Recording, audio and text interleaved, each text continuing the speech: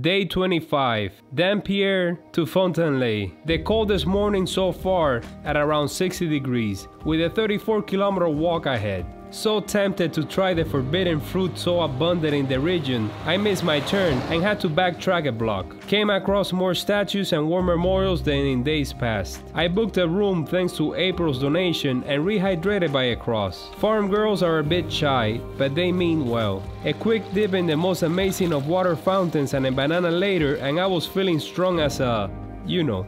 At G, everything was closed, but took out some cash out of an ATM. I followed a trail cutting through the woods, filled to the brim with stinging nettle. Finally reached an oasis in the clearing with free beer and the hippiest of vibes. I signed my name on the Via Francigena ledger, got it stamped, and claimed the first spot on the map. Had an amazing dinner in the patio as the sun set. And that was my day in a minute, and it only took a minute of your day. See you tomorrow.